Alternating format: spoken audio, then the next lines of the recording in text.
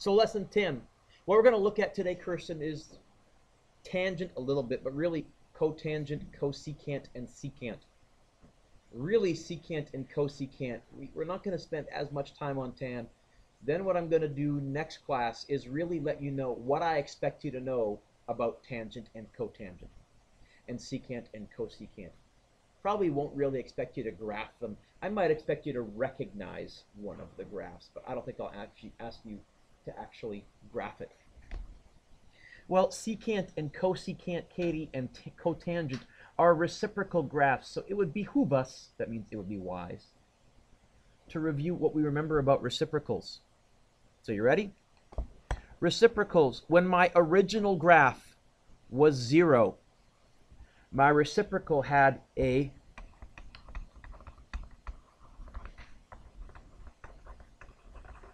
vertical asymptote. When my original graph was 0, my reciprocal had a vertical asymptote.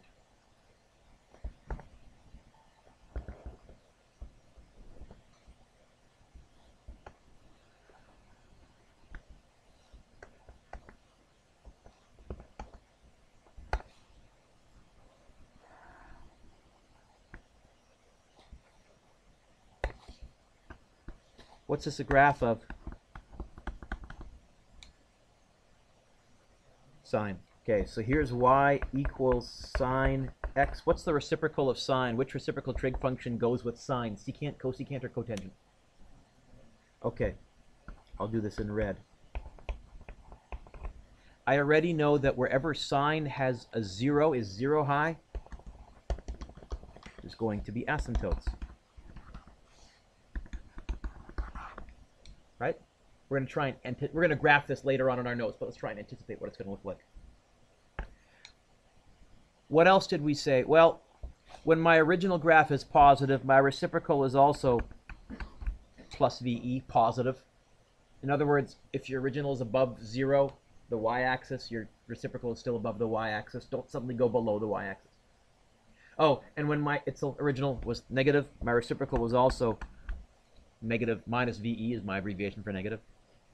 In other words, over here, I'm pretty sure there's going to be some red graph down here and some green graph here, but I don't think there's going to be any green graph here. I don't think there's going to be any, any red graph here. I don't think there's going to be any red graph here. I don't think there's going to be a graph here. No reciprocal there and there. Then we said this.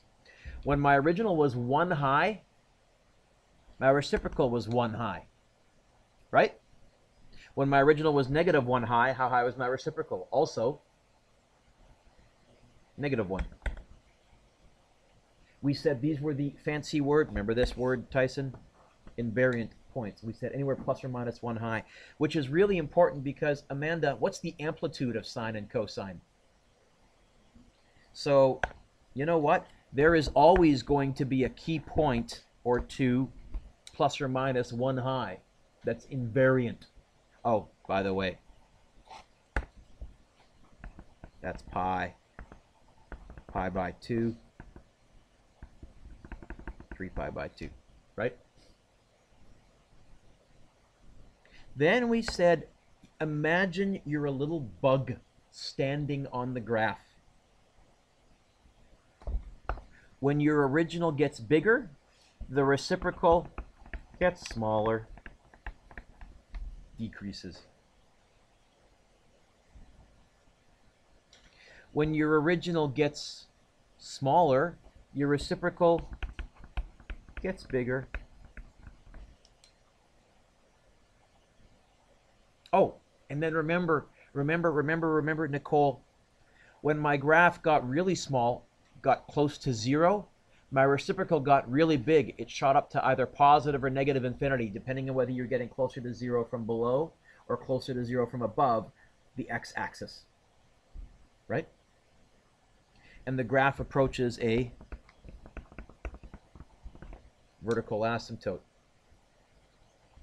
Now we have to add a tiny bit more because when we did transformations in Unit 1, I did not give you graphs with asymptotes on them. I gave you graphs that were fine, that may have had asymptotes when you did the reciprocal, but I never gave you an asymptote and told you to take the reciprocal. But tangent, ugly cousin, does have asymptotes already. Where tangent has asymptotes, where it shoots off to infinity, my original graph is going to get closer and closer and closer and closer to 0.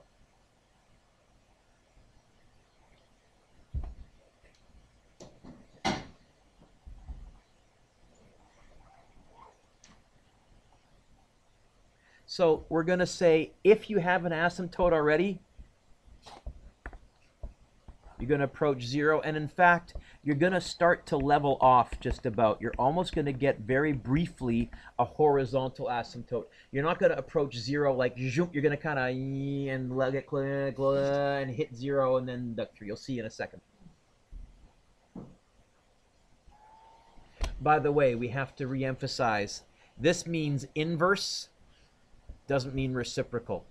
Inverse is when you wanted to find the angle if you were given the decimal value or the radian value, and you had to go shift sine or shift cos or shift tan to find the angle. How are we going to sketch the reciprocal functions? Something like this. Watch. Let's see. Remember my little invisible bug? As I move to my left, Ryan, am I getting closer to 0 or further away from 0 as I move to the left, the green graph here? The green graph, I think, isn't it getting closer to 0? High. So my reciprocal is going to do what? Get further. Yoink. How about as I move to the right, Ryan? My green graph, my original, is getting closer to 0. What's my reciprocal going to do? Yoink. Oh, and you know what? Yoink. Yoink. That's what cosecant looks like. Cosecant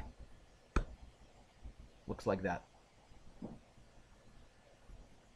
Honestly, I hardly have it memorized. You know what I know how to do, Matthias? A reciprocal, and I can graph sine and cos in my sleep. So if they ever ask me to do secant or cosecant, I don't. I quickly sketch the sine or the cosine that goes with it, and then anywhere one high stays invariant. Bigger becomes smaller, smaller becomes, and I do the reciprocal.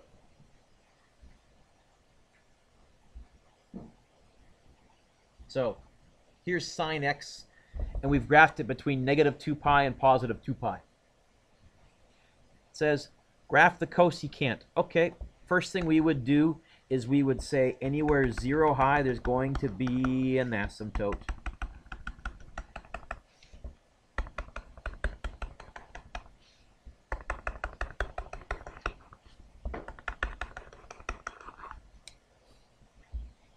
We're on page 302.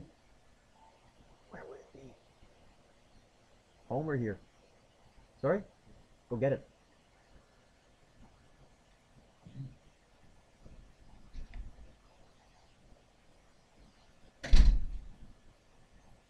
Invariant points. Anywhere how high? 1 or, careful. Oh, let's see. That's not going anywhere. That's not going anywhere. That's not going anywhere. That's not going anywhere.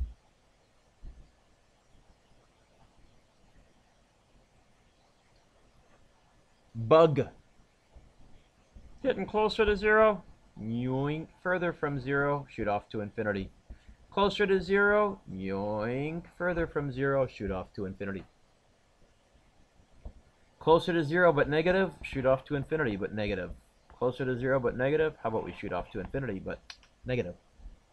And then it repeats.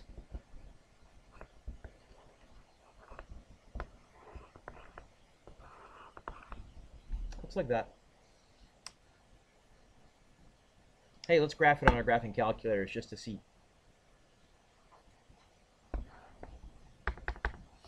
So clear whatever graphs you got and make sure you're in radians.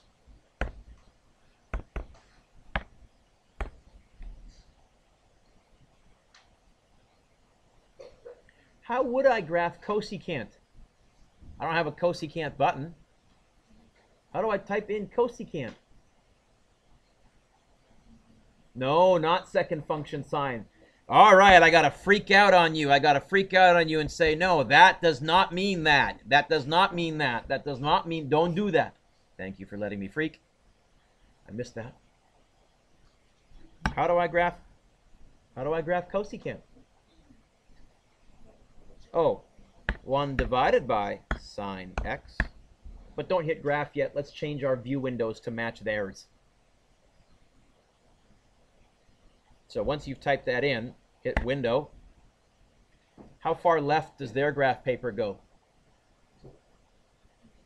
Oh, let's do that as our x-min. How far right does their graph paper go? 2 pi, we say. Let's type that as our x max. What's their scale? Count, figure it out. What's 1 square worth? Figure it out. The easiest way to figure it out, Nicole, is to count how many squares make up pi. How many squares make up pi? So what's 1 square worth? Oh, let's do that. May as well. How low does this graph go, Nicole?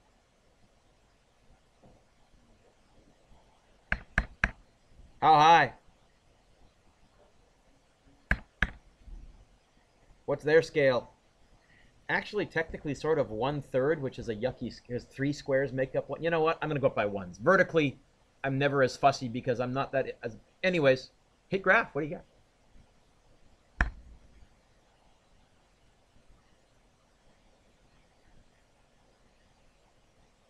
Do you get the same as me? It depends. Who's got the 84s? Who's got a TI 84? Anyone in this class? Do you get the same exactly as me? So you don't have that. Is that right? Or is that a different issue? I have no idea what you said. One line's missing. You don't have that one or that one? Look up. You don't have that one or that one? So yours has better software. Anybody else not get this at all, first of all? Let me come help you. So we've graphed it. We've double checked on our graphing calculator a little bit. Look like that. What kind of questions might I ask you? One thing I might ask you is to tell me the equations of the asymptotes. Now there's an asymptote, there's an asymptote, there's an asymptote, there's an asymptote, there's an asymptote. What are the equations? Well, I can't list them all because there's an infinite number because this graph keeps going forever and ever and ever. Instead, I'm going to list one and then spot the pattern. First question, what is the equation of a vertical line?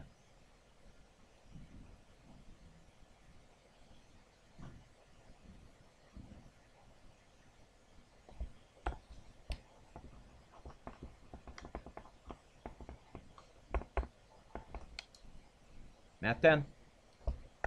It's the equation of a vertical line. And I also did it at the beginning of this year.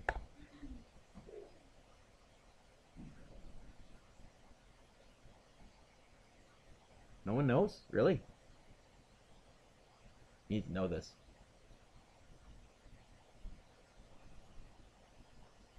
Okay.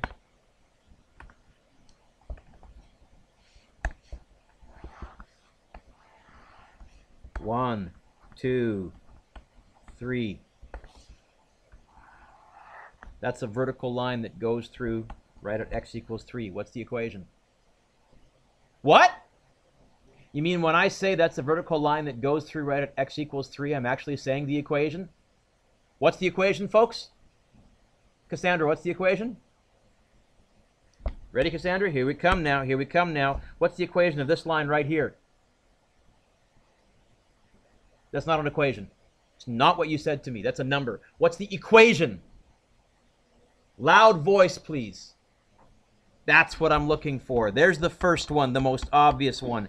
X equals 0.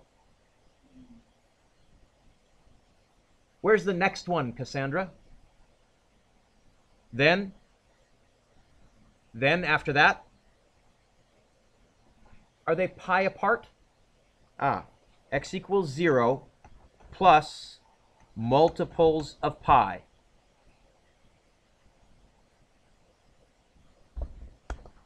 And then we have to add, though, where the number n is an integer to say, look, don't multiply by 1.5. It's not every 1.5 pi. It's every 1 pi, 2 pi, 3 pi, 4 pi, 5 pi, 6 pi. Negative 1 pi, negative 2 pi, negative 3 pi. Oh, and then there's one more thing. What's 0 plus 5?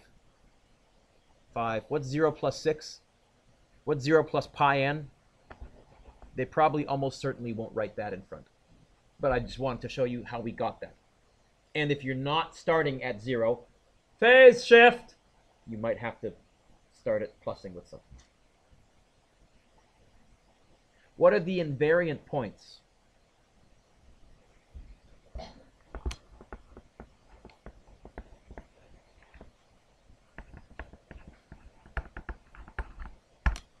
Anywhere plus or minus 1 high. By the way, really it's x equals pi by 2 and every 2 pi in either direction. Sorry, every pi in either, no, every 2 pi. 12 squares, yeah, 2 pi. And x equals, I don't know, 3 pi by 2 and every 2 pi in either direction. I'm not going to worry about any invariant points. I'm not going to really be fussy on that to ask you them. They're useful to graph, though. What I will probably ask you is domain and range. First of all, for sine, what was the domain of sine? All reals, right?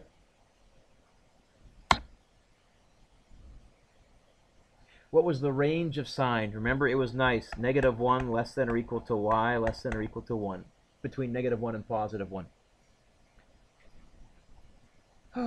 Sadly, cosecant, not so nice. Domain. Well, it's sort of all reals, except there's gaps. Like it does go forever. Where are the gaps where the asymptotes are? Where is the first asymptote, Cassandra? Then? Okay, so the domain, now the asymptote, you're saying, what's the actual equation of those vertical lines? The domain, you're saying x can't be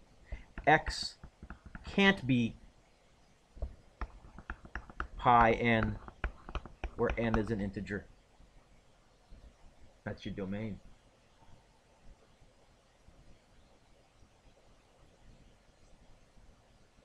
What's your range? Well, your range, okay. Andrew, how high does this graph go? How low? But there's a gap. See it? In fact, the only way that you can do this easily, there's a yucky way to do this in one line, but the easiest way is to say, you know what? I'm going to do the range of this one. Everything above and touching how high? Everything above and touching 1, comma. And then I'm going to do the range of this one. Shannon, everything below and touching how high? Don't say 1, careful. Below, less than, touching. There is a way to write that in one combined yucky statement, but I'm not going to do it that way. It's easier just to say, you know what, it's kind of 2 separate graphs with a gap between them. That's cosecant. What would secant look like? Good question.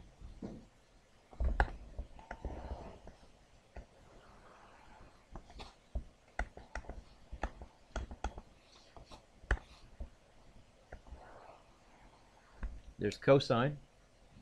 I guess secant would have an asymptote right there, an asymptote right there, because that's where cosine is 0 high, right, Tyson? It would be invariant right there, it would be invariant right there, it would be invariant right there, because those are plus or minus 1 high, right? And getting smaller, getting bigger. Getting closer to 0 shoots off to negative infinity. In fact, it looks an awful lot like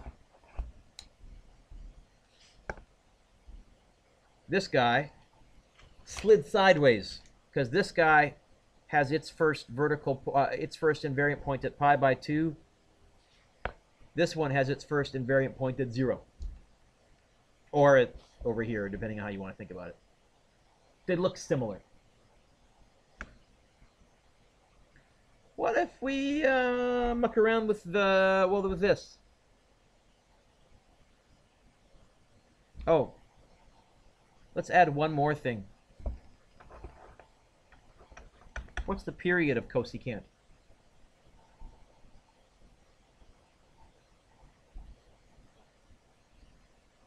Two pi. That hasn't changed. Amanda, what's the period of cosecant? Woohoo!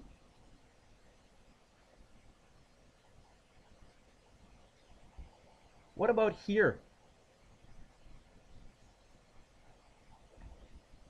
What about here?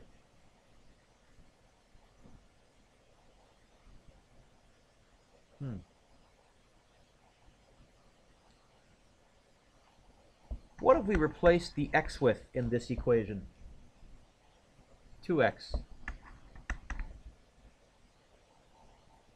Do you remember what that did to a graph when you replaced an x with a 2x? First of all, horizontal or vertical?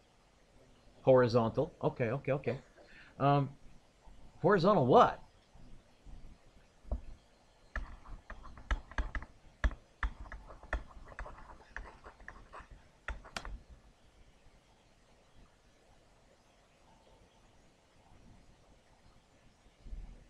Let's see how that affects things.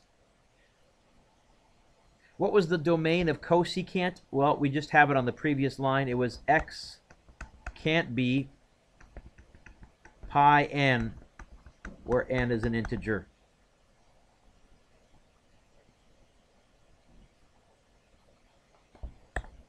You know you know what the domain of cosecant of 2x is? Itzel, read that to me. X can't be pi n over 2. Where n is an integer. What if they put a 3 there? That'd be a horizontal compression by 3, divide by 3. What if they put a 1/2 there? That'd be an expansion by 2 times by 2. That give us a, you can memorize this, but I think we can actually tie this into something we kind of know, and it's good review, Katie, of some of the Unit 1 stuff from way back when. Katie, this word right here, read it out to me. Will that change a range ever? Because range is vertical. Okay, you know what? Range is still the same. Y greater than or negative, not -1, Mr. Dueck, +1. Everything above and touching 1, comma. Everything below and touching -1. Everything above and touching 1, comma. Everything below and touching -1.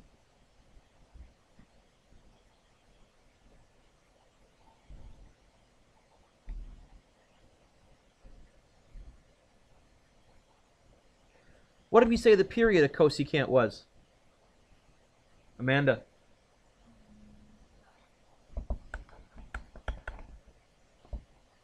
Amanda, joy of my heart, light of my love. Read this to me, please. Light of my love? Oh, well.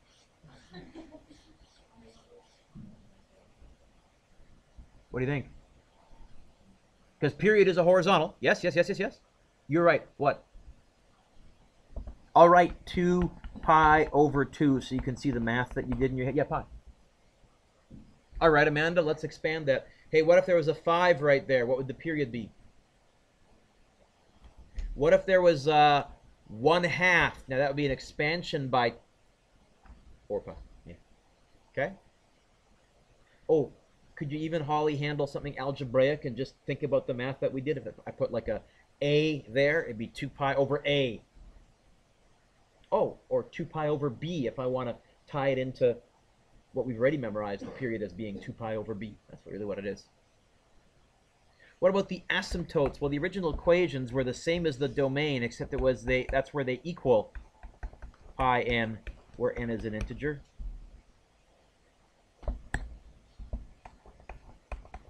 Not equal to pi n over 2, where n is an integer.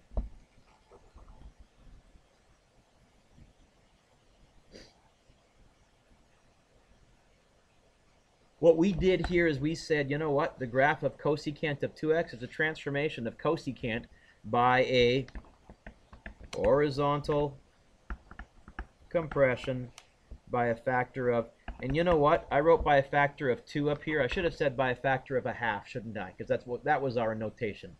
by a half, which was the same as timesing by a half, which was the same as dividing by 2. And it is a compression about the y-axis, but I never asked you to remember that. Because that confused me. In fact, compared to the asymptotes of cosecant 2x, the asymptotes are twice as frequent. They happen way more often.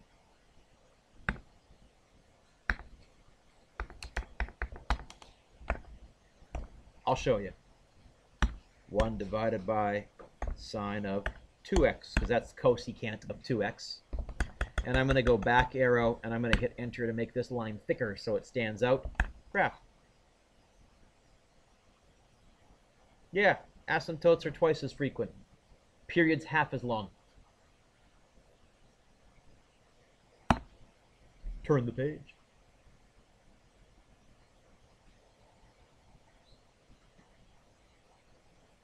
Ah, the absolute value transformation. Remember that one? When we did this, y equals the absolute value of whatever graph we were dealing with. Remember what that, because that was we did that at the very end of transformations, and the reason we saved it for the anti-sum is that was one of the easier ones. Anything that was positive, Nathaniel, remember, stayed as is. What happened to anything that was negative? Flipped up. Okay. When my original is positive above the x-axis, the absolute value is identical. Fancy word, invariant.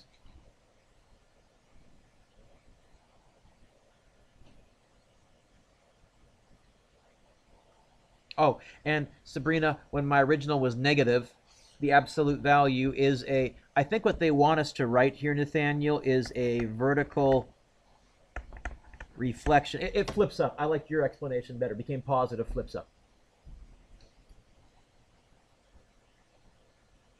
Okay. Here's cos x. What would this look like? Well, that would stay, and that would stay. You know how I know? Because they're positive already, and the absolute value of positive is positive, invariant. But Nathaniel, what would happen to this little guy right here? Right there, yoink. Right there, yoink. Sort of looks like a little ball bouncing, but it's not quite, because the physics nerd within me knows that a bouncing ball doesn't actually graph an absolute value of a cosine. But you can use that as a memory tool if you want.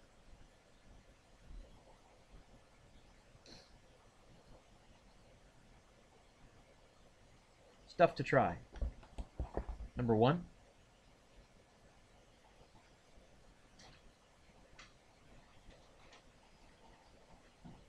Mr. Dueck, there's tangent. Yeah, I know, ugly cousin. We'll talk about this tomorrow. I haven't talked about a phase shift. This moves pi by 4 left. Nicole, pi by 4 what? Will that change the range? Will it change the period? No, because the period length won't change. But you know what it's going to change? Move your domain left, move your asymptotes left. See if you can figure that out. If not, I'll talk about that next class. So did I circle 3? Let's circle 3. Let's circle 4. Try 5. Try 6. Try 7.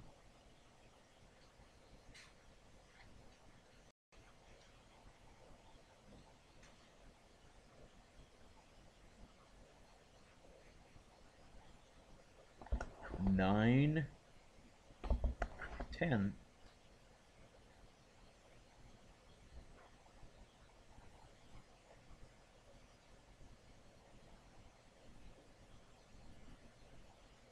And we'll pause there, but I think I have a take-home quiz for you. Let me double check.